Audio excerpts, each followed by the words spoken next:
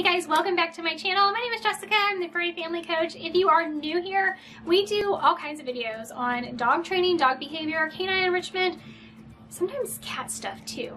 Yeah, cat nutrition, dog nutrition, all the wonderful things for your pets. If you are new here, if you're just stumbling upon my channel, I do hope you like this video. I hope you do give it a thumbs up and that you hit the subscribe button. It really helps out my channel and it helps YouTube to know what kind of videos you like best. So let's get right into this video. We're going to be talking about titer testing. And if you have never heard of titer testing, you're not alone. I actually only heard about it maybe in the last 4 or 5 years. And so we're going to talk all about that. We're going to talk about vaccines for your pets. And yeah, so let's dive right in. Alright guys, so the day that I'm recording this is not the day you're seeing it, but the day I'm recording this, I actually did a live on YouTube about like the due dates of vaccines, and I wanted to kind of further, follow up and make sure that this video, this topic was getting out to as many people as possible because I think it is so incredibly important. I know I personally have had pets have vaccine reactions, and it is devastating to think that like something you did, something you could have prevented, is causing your pet suffering. So I think it is so important that we talk about this. There are actually quite a few veterinarians out there now who are speaking up about vaccines and the damages that a lot of vaccines are doing, and I want to just kind of, okay, first and foremost, I am not a veterinarian. If you have followed me at all, you know I'm not a veterinarian, but I'm just going to reiterate that in this video to make sure that we are all in the same place. We know what's going on, right? Like, you know me, I may not know you, but that's okay. You can post in the comments so that I can get to know you. I would love that. And also that I love our veterinarians. I am in no way saying that like what veterinarians are doing is bad or wrong. I honest to God believe that veterinarians, traditional veterinarians, holistic veterinarians, integrative veterinarians, homeopathic veterinarians, whoever your veterinarian is legitimately doing what they believe is the best thing for your pet. However, what traditional veterinary medicine is teaching in our vet schools, I don't believe, I personally don't believe, and there are other veterinarians out there who are, the list is ever growing of veterinarians speaking up that maybe what we're doing is not the best thing for our pets. I am in no way anti-vaccination. I am not an anti-vaxxer. Let me get that straight. What I am is anti-over-vaccination. So I think we can more responsibly vaccinate our pets and ourselves, by the way, but that's neither here nor there. I'm not talking about humans in this video. I'm talking about our dogs and our cats. So rabies is a freaking horrible thing. I've actually listened to some podcasts about rabies, not as it relates to our pets necessarily, but just as it relates to the world, and like not necessarily how rabies came about, but how horrible it can be if a human contracts rabies, right?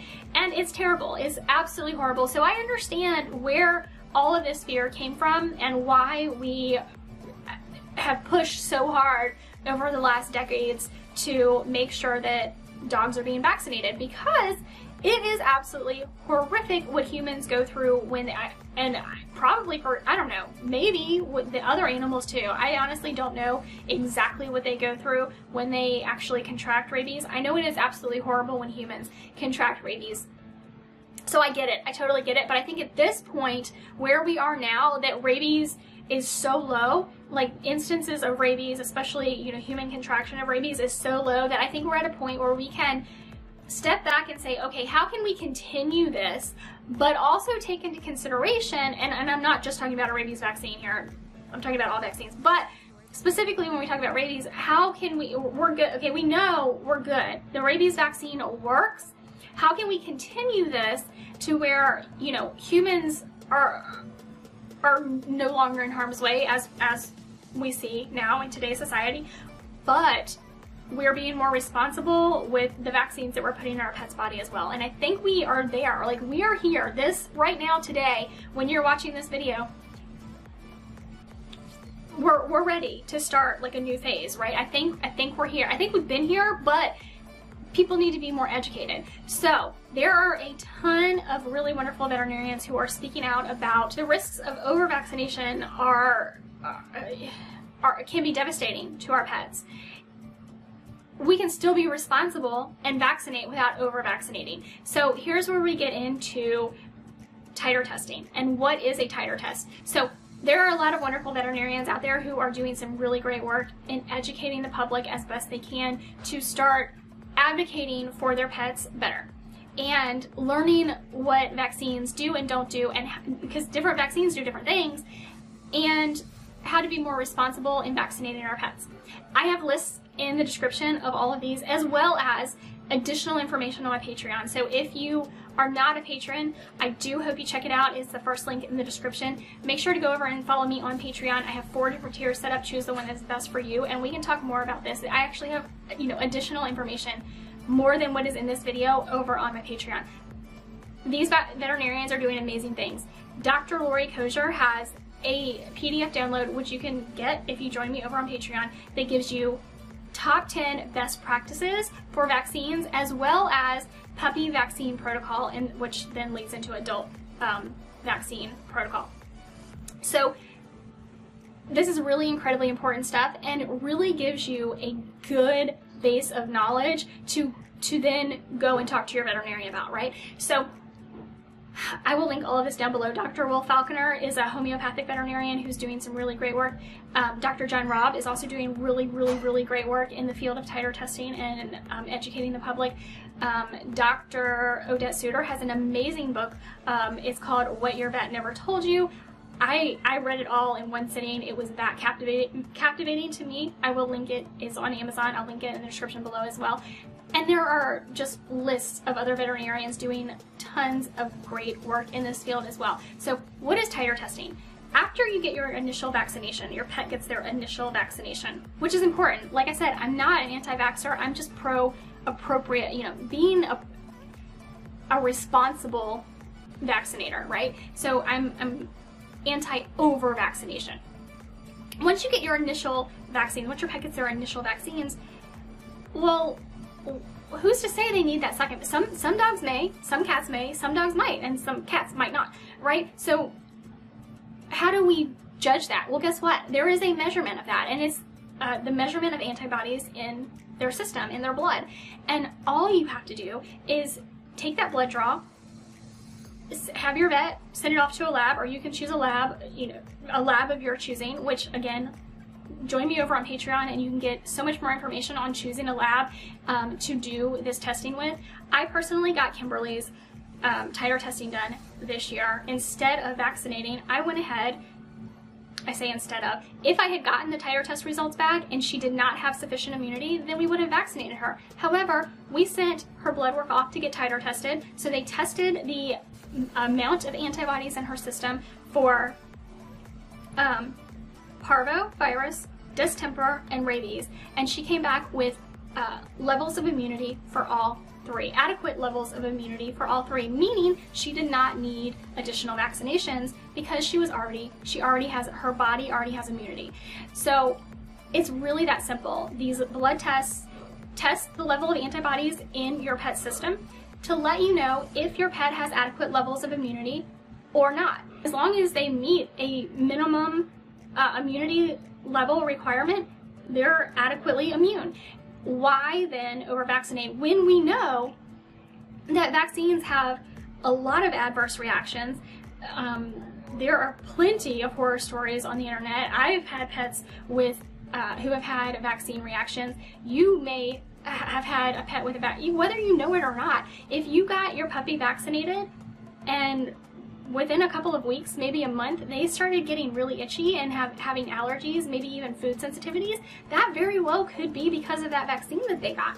So there is a huge range of vaccine reactions that can be proven. And yeah, so when we know there are tons of adverse reactions to vaccines, why then would we just blindly over-vaccinate? And again, the more education that is happening, the more people are questioning and looking for this information and talking to their veterinarians about it. I know I asked my veterinarian, I said, why wouldn't you tell more people about titer testing? And she said, people don't want to pay for it. Well, first of all, you're making that assumption without asking people or giving people the information. And you know, I just, personally, I am not at all saying that veterinarians are not. I think veterinarians are amazing. They do amazing work. And my goodness, the amount of stress that a veterinarian goes through just on a day-to-day basis, it's the profession with like the highest number of suicides in the US at least. And that is sad to me, but also I get it. Like what they go through, my heart goes out to you, but I think we can do better. And I don't think it's going to take that much to do better. If we put in Titer testing protocols in place instead of mandatory vaccination, like, why? There is no... Okay. Let me tell you, I could go on about this forever.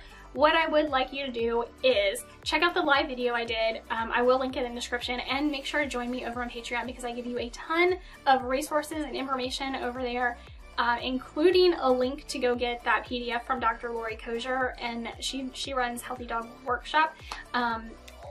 There is just so much wonderful information out there, and you are your dog's advocate. You are their best advocate. In many cases, you are their only advocate. And I say dog, but I mean your cat too. So let's make better informed decisions.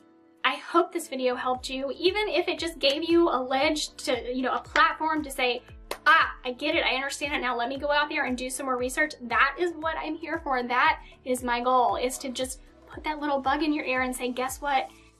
Let's think about this a little bit more. Here's some information that I think you need to go and run with. That's what I'm here for, guys. So if you have any questions, please comment down below. If your pet had an adverse reaction to a vaccination, I mean, comment about that below as well. I would love to talk to you about it. I mean, you know, it's a shame. I am so sorry. I know it has happened to my pets before I knew better. I wish I could go back and undo it. That's why I want to get the information out to as many people, especially if you have a puppy, or if you are getting ready to get a puppy or a kitten. Now is the time to start thinking about these things before we start blindly vaccinating them. Like, just because, you know, you get a postcard in the mail saying your pet is due for something doesn't mean they are. There is something called a duration of immunity that it can vary from animal to animal, and you know, not every dog has the same. Check out my other information. I definitely want you to learn more about this, and join me on Patreon so we can talk about it some more. It is such an important topic, and that's, you know, I just want you to learn more about it and be more prepared when you go into your veterinarian's office next time. Thank you so much for being here. I do hope this video was useful and helpful for you. Make sure to give it a thumbs up, and if you look down there at that subscribe button, it's red. If it's red, you need to click it and turn it gray. Thank you so much for being here with me today. I can't wait to see you over on Patreon and in my next video. Hey, thanks for watching. Make sure to give this video a thumbs up and subscribe to my channel so you never miss another video.